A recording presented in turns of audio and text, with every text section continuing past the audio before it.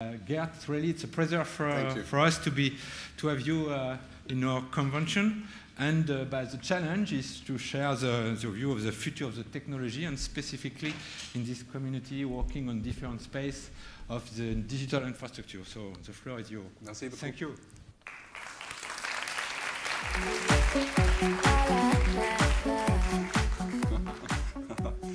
Bonjour à tous, j'habite à Bâle, and this will be the only French I will give you. I could try to present in French, but it would be very ugly, even more ugly than in German. So I will present to you in English. If I speak too fast, please wave. Okay? I lived in America for 17 years, and in America, if you don't speak fast, you don't get to say anything. So I learned a few things. It's really a great pleasure to be here. Thanks for the invitation to Jean-Luc and the whole organization. It's a pleasure to be in the country of Jacques Attali, one of the original futurists. There's a few people who have inspired my work, and one of them was Alvin Toffler, which you may know, Peter Drucker, who was in his own right a futurist, and the other one is Jacques Attali. There are a lot of changes in France right now. It's very interesting to watch. Living in Basel, we're basically in France, 5 kilometers, or we go for dinner in France. So we have a lot of overlap there.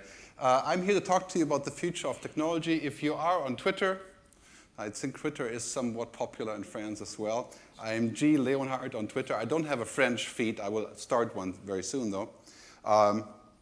If you're on Twitter, I'm Gerd Leonhard. Just follow me. Just give you a sort of a brief idea of what a futurist actually does. If you never met a live futurist, I think the French word la prospective, or le prospective in this case it would be, is a good word for this. I try to share foresights, so we're not predicting anything. We're basically taking the time to look what's happening around the world. I have a company of about 25 people that are future agents, like, agents, essentially, like a small army. And then we try to help people to develop business models to reinvent what they are doing. Here are some of our clients actually missing as good. There's about 100 clients from all over the world, from technology companies like Google to others like publishers. Gaston Berger, another French futurist, says the purpose of looking at the future is to disturb the present. So my wish for you tonight, this afternoon, as I'm speaking for you, I would like to disturb you. Because in the end, if we don't feel disturbed and worried about what's happening, we probably won't be doing anything.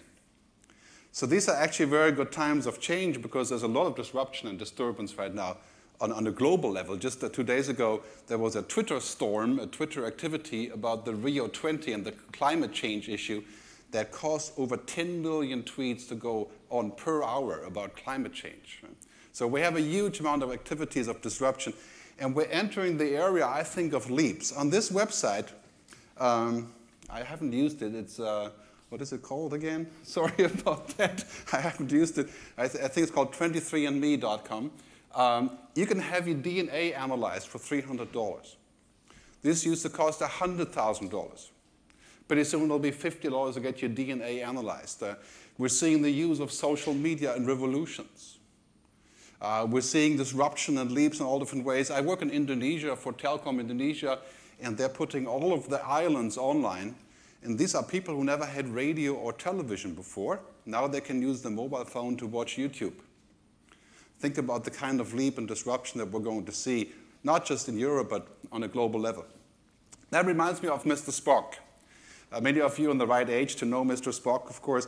And what he has in his hand is the tricorder. It's a machine that can heal people and make an analysis of your disease instantly and fix it. And just last year, there was an organization called the X Prize in the US that have put $30 million into the creation of a real tricorder. The mission is to be better than a team of doctors for the analysis of your disease. So you have a pricking device. You prick your finger, you sneeze into it, you have a recorder of your pulse, and it tells you what you have. Okay, that's the mission. And so you can say that's ridiculous, right? How can anybody think that it's going to replace a doctor? Obviously not, right? But it does have its purpose. It's a mind-boggling pace of technology. But really useful ideas must change our habits, not just the tech. And this is really where the habits are. That's where we get into politics, and of course, if we're looking at what's happening with kids today, clearly you can see that kids that are used to the iPad will be looking to Zoom a magazine. Right? This is what the change of interface has already happened with kids, that they think this is broken, like the magazine is broken because they can't Zoom like an iPad. So habits are changing very quickly, and every screen that we have around us is becoming some sort of connected television or radio. I mean, go in the taxi, and mostly in London or in Hong Kong or somewhere like that, you see the taxi driver with 5 different screens. Facebook, the social network, Weibo in China, the map, the Google map, the iPhone, 5 different things are sucking up to the screen. So there's screens everywhere, and they're all connected. Ericsson anticipates we'll have 55 billion devices connected to a global machine-to-machine network in the next 5 years. Think about all the opportunities and, of course, all of the challenges that we have because of this. Connected televisions, radios, and readers. Imagine this device. This is the one laptop per child. Costs less than $5 to make, a tablet device. Imagine this in the hand of 5 billion people who can read, who can vote, who can learn stuff, right? Who can put their health records online. And that is going to change the world, of course, in Europe. We're much more, we've already gone through a lot of these things. But in developing countries, this will be 3 billion people in those countries doing this. So what will this do for us? By 2017, you can see in this interesting chart is that 56% of Nigerians are already going online using mobile networks. By 2017, we can expect about 50 to 75% of all media consumption to be on mobile devices. Basically, what that means today, that if you're not mobile, if your company isn't mobile, if your radio station isn't mobile, if your television station isn't mobile, if your brand isn't mobile, it will probably go away. It will be irrelevant. If you own a radio station today, then you have to look at technology, how that will change the way you will go forward. We'll have over-the-top content. I'm sure that's a big term here in France as well. Direct television that you can watch, like TED.com and others. We'll have a $250 billion advertising market supporting those new business models, digital business models, in the next 5 years. And you can say, well, that's all far away, but it's actually happening very, very quickly now. And the pace is happening all over the world, led by, ultimately, China. So we'll see a lot of business models coming this way. We're seeing a convergence of things that were previously not together. One of them, of course, being search and social, television and the internet. And this is the kind of stuff, I was in the internet business in the 90s, and we talked about this every day and said, oh, it's going to happen next week. Well, it didn't happen, and we all died, of course, because it was too early. But it's here now. The television and the internet is the same thing now. The television is connected to the internet. The computer is connected to the mobile. We're not really ever really offline, except for mentally. We're always connected. So when you think about this, for example, if you're in a telecom business, some of you may be in a telecom business, SMS has a good chance of dying. Because when you have a data plan and you're always on, why do you want to use SMS? There's no point. Right? You can use other tools. It's convenient. It works. It's a habit, yes. But that's $300 million a day for the telecom operators that are up for grabs. That could very likely go away. So think about that convergence, some real challenges, telemedia convergence, television converging with the guys who run this. A $3.7 trillion industry converging with a $1 trillion industry. We had this here in France, of course, with Orange and Deezer, which is a streaming service. We're seeing those things in Orange Television, of course. France, in fact, has been very much on the cutting edge of this very trend, telemedia. But what we're seeing here is that these previous silos, I think this is very important if you're a startup, or if you're in the business of creating new things, if you're innovating. We're no longer in those places sitting separately next to each other. That was an easy time. If you were successful being a telco, you didn't need to worry about the content guys. No matter what they did, it didn't matter. You weren't responsible, didn't matter. But now it's basically that business model of silos is game over.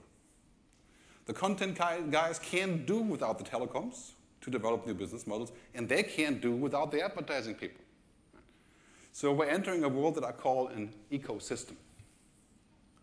Not in the sense of green, but in the sense of connected. Okay? Technology is no longer in a silo. If you're in the technology business, you're in the content business, and vice versa. You're in the advertising business.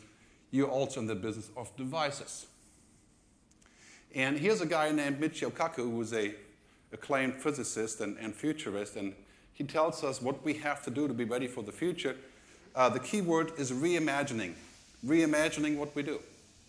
I work for car companies that are clearly saying, you know what, in 5 years, it's quite clear that people will be using self-driving cars, electric self-driving cars. Why would I buy a Lamborghini if I'm going to not drive myself? Right? I mean, this is a substantial change to the business model all across, and they have to reimagine their business. Check out this video. The future. The internet is going to be in our contact lens. And when the internet is in our contact lens, you blink and you will go online. And if you meet somebody at a meeting, a conference, or a classroom, and you don't know who they are, your glasses will identify who they are and print out their biography in your contact lens, so you will always know who you are talking to. At a cocktail party, you will always know who to suck up to if you're looking for a job. This could be very useful, but I mean, clearly, this is a very strange society if this is true. Right? In Japan, you can already go to a dating bar and you can scan the face of the woman or the man that you're dating, and the social network information comes up on top of the profile, and you can decide if you want to proceed or not. Right? That would not be socially acceptable in France or in Switzerland, or maybe in some places, I don't know. But certainly this is a huge change. Right? We're moving now in a world that was governed by television. Some of you may have some connections to television. A world where we spend 5 or 6 hours a day on wasting time on television, and where television lied to us a lot more than the internet ever has. Right? Weapons of mass destruction. Right? I mean, that world of broadcasting is becoming a world of what I call broadbanding.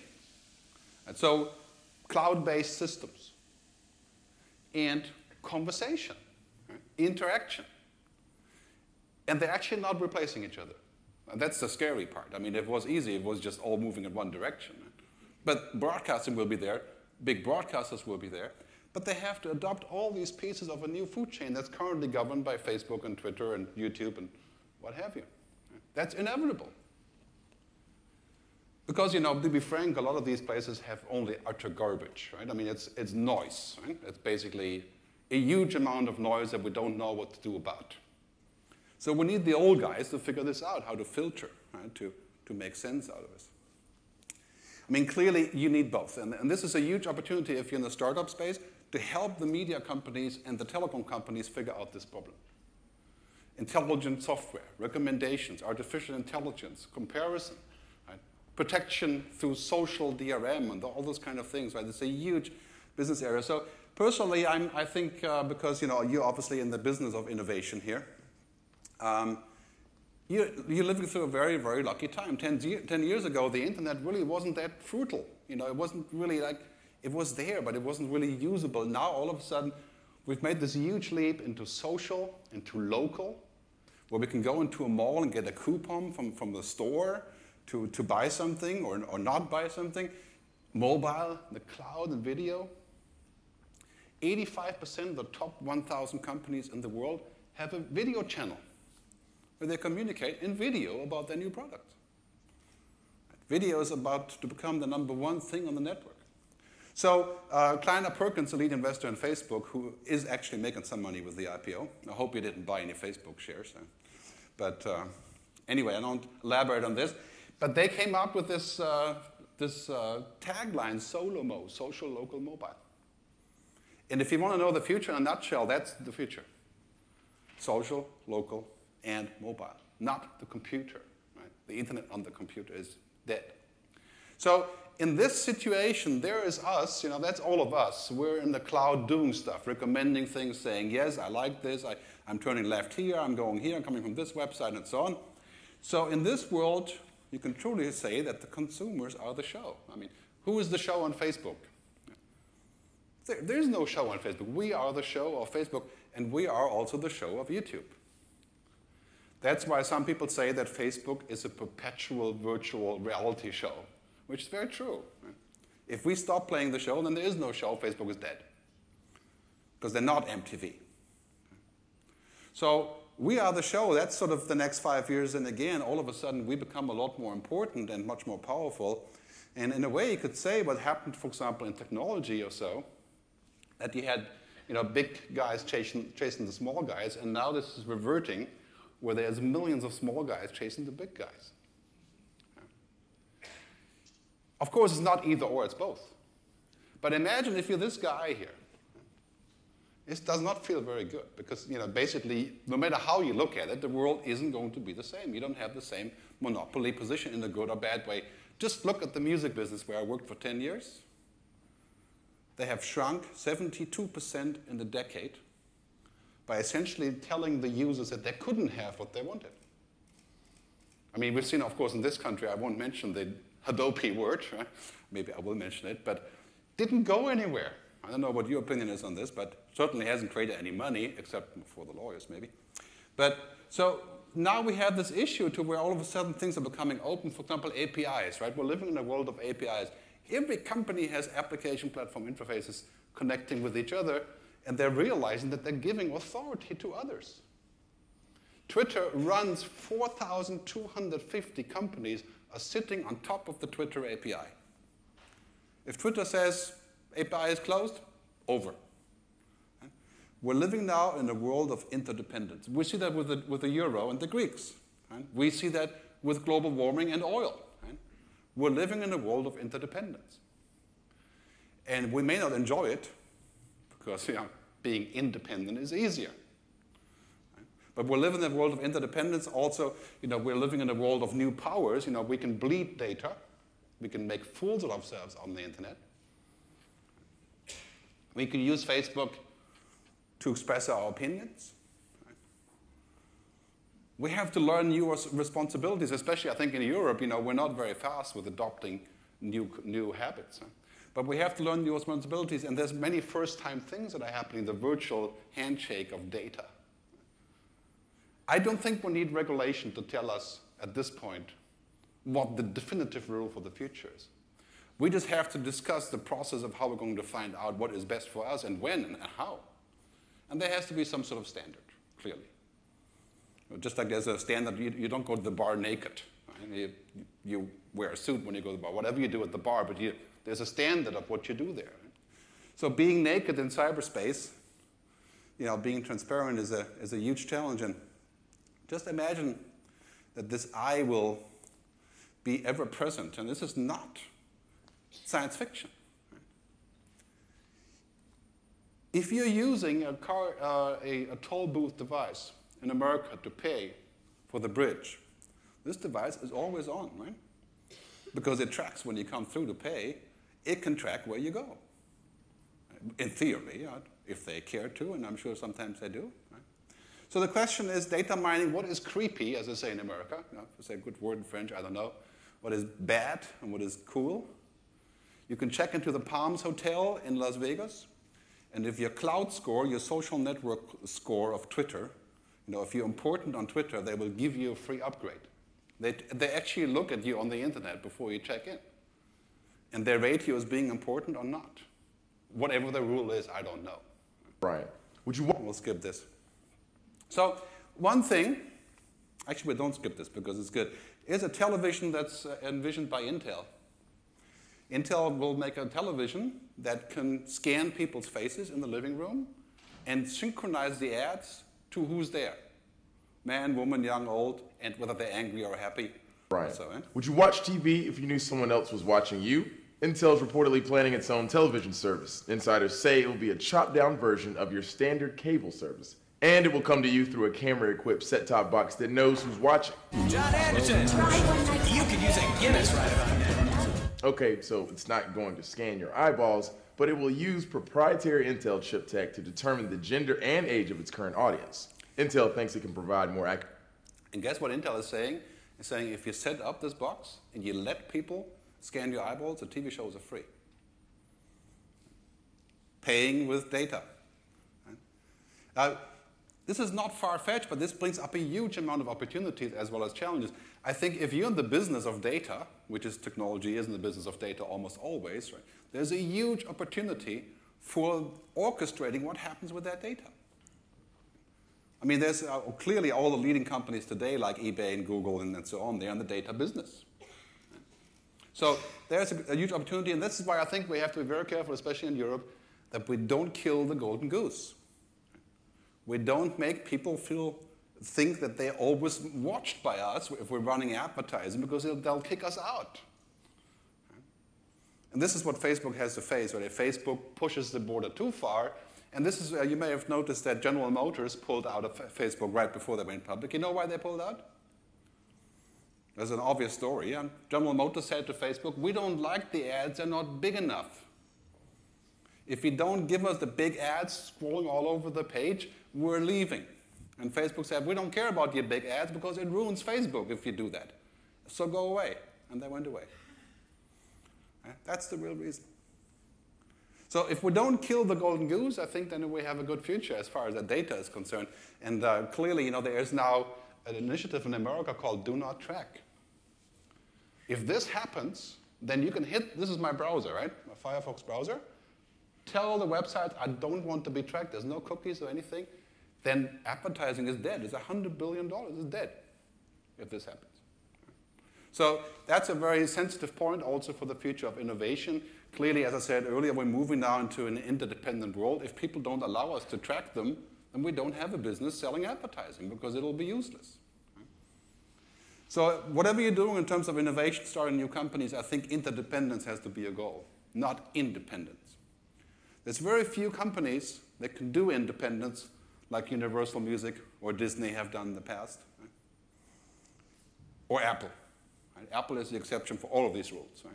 It's a super empire run by Superman. But if you want to be Superman or ex-Superman, rest in peace, if you want to be Superman, you can give it a try, but I think it's better to focus on a different system.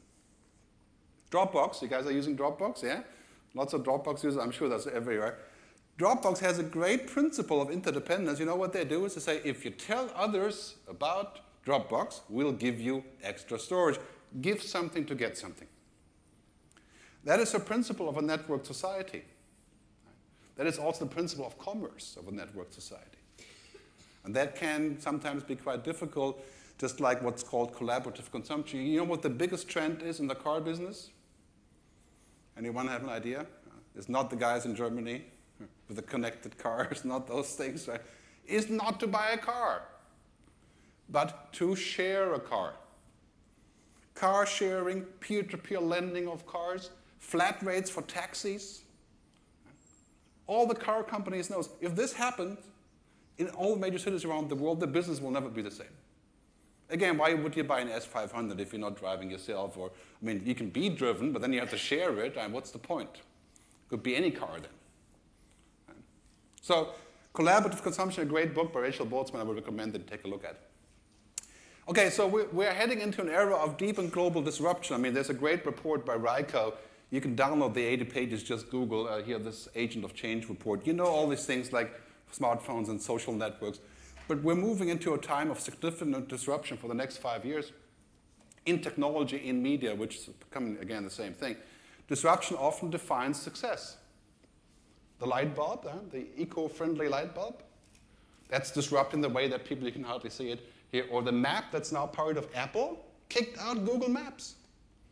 Right? These bloody beginners, like Waze, called Waze or something like that. Right? And of course, TomTom, it kicked out Google Maps on the iOS. I mean, all this disruption, this is the guy's Waze, right? This is an app you can download. It's a shared app where people are sharing traffic cameras, which is like a little bit like this thing that you have here in France that every driver uses. I think it's called the Cobalt or something, whatever it is. But you're sharing stuff, right? And this is basically coming to a conclusion is you can either disrupt something or you can be disrupted. And this is true now for whatever sector you're in. I mean, basically that's true for sort of a lifestyle promise. You know, you can look for disruption. And this is basically, you know, if I work with startups, I'm always saying, if you're not disrupting anything, what's the point? It's very unlikely you're going to be successful. I mean, finding a mission to disrupt something, basically. A company in Holland called Layar that does augmented reality. They launched 2 weeks ago an app, an augmented browser that you can hold over a print magazine, and it will give you multimedia content to go with what's in the magazine without prepping the magazine. Right? It's called augmented printing. And this has the potential to change the entire printing business into a connected business. I mean, you can invent something like this, very powerful. You know, I don't really know how it actually works. I haven't tried it yet. But I have tried it in the past, but it looks very promising. So disruptive innovation is really what we're looking for. And a lot of that is coming from France, actually, the last 5 years. Quite interesting to see that there's a lot of interesting things happening here on a global level.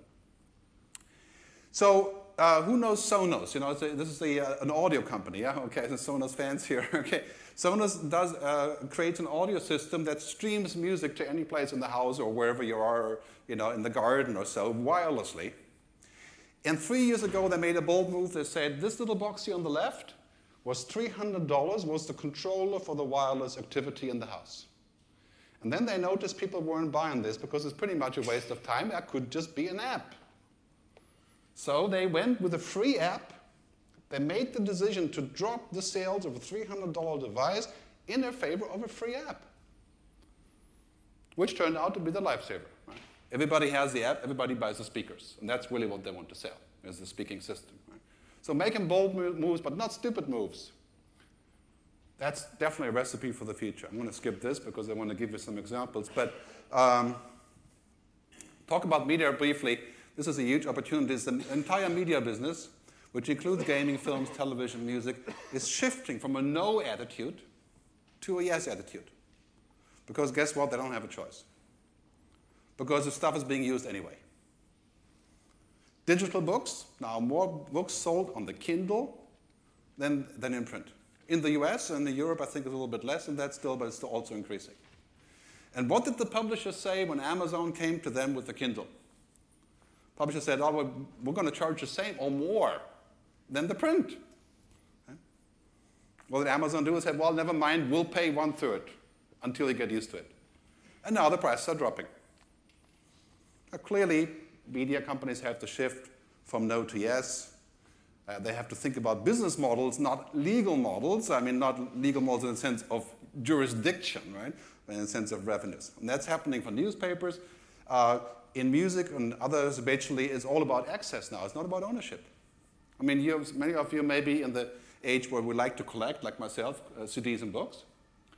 But basically, media is shifting to access. And there's hundreds and hundreds of startups who are working on this very topic, how to make media become an access-based model. That's true for books, for travel, business information, all that kind of content we're thinking. As we can see here, iTunes sales are totally flat in the US and around the world, while streaming is exploding. That's a global phenomenon. This is, of course, explaining the success of Deezer and others. So a friend of mine, a futurist in Australia, has come up with a beautiful chart called the Newscape. And if you are looking to build stuff that works with the media business or the content business, that's basically explaining it all. What has to be done now is to add values around the content. So a newspaper adds an interface, like Flipboard. Adds an analysis, the timeliness, the relevance, the filter in the community, like the Huffington Post. The only reason that people love the Huffington Post is because it's social. It's connected with everything else. The only reason I watch CNN is because they use Twitter. Right? They're actually very good at the integration. So building digital service around content is a huge mission. It's also a very fruitful mission because the time is right. You know, it's not 1999, where we already tried this and failed and died. So technologists, the media companies will need serious help to get into the future. This is a huge field, and it's becoming really powerful now. All the investment of the past, you know, there has been investment in about 700 music companies, digital music companies, that all died and failed, right? Because it wasn't the time. But now it's happening, so this is very good reality. And you're seeing, you know, for example, all people are always saying people don't want to pay for content. Don't believe it, right?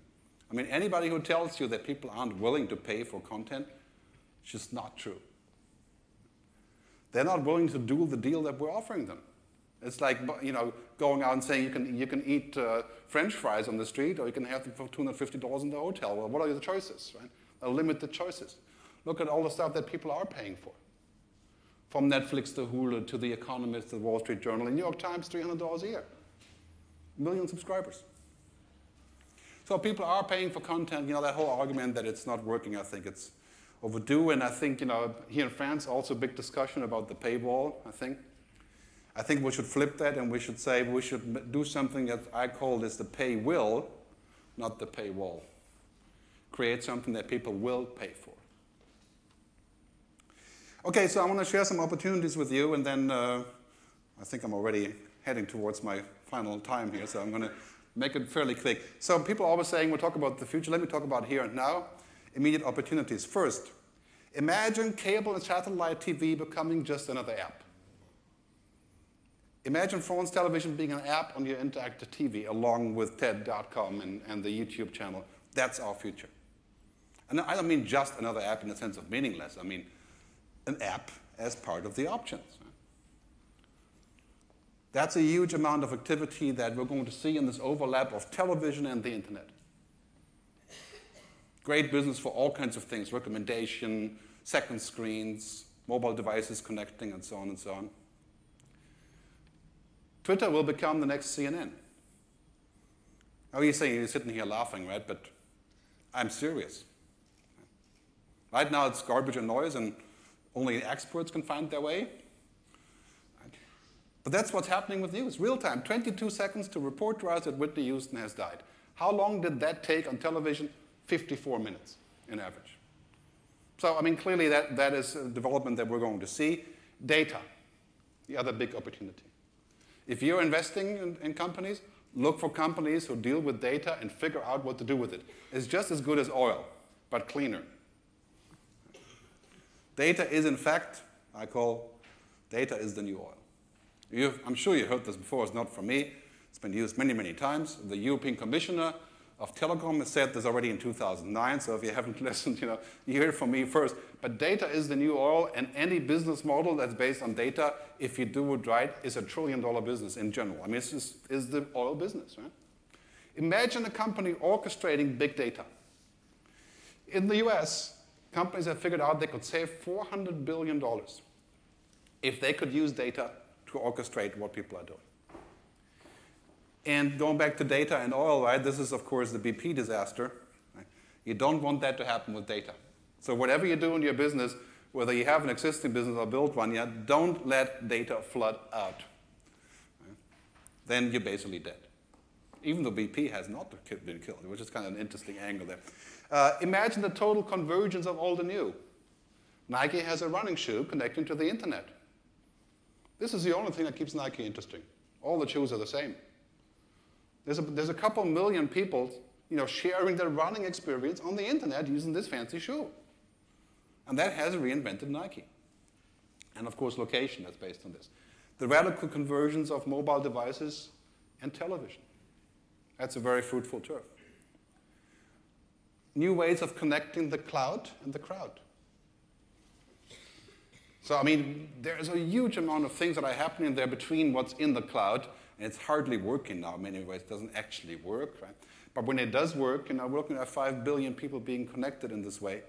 And the total reinvention of advertising. I don't know if any of you are in the advertising business, but advertising basically sucks, right? I mean, old advertising we don't want to see, we don't want to pay attention to it, we hate it. We avoid it. Now advertising has to become good, it has to become meaningful, and we're going to see the shift here, right? The shift from mobile, for example, a lot more people are paying attention to mobile than are advertising on it, and the same goes for print. It's a reverse. Right? That shift is a $250 billion shift. Advertising is going to follow attention, and attention is going somewhere else. So it's also a great way to innovate and go forward. Open systems, right? We're clearly moving towards open platforms.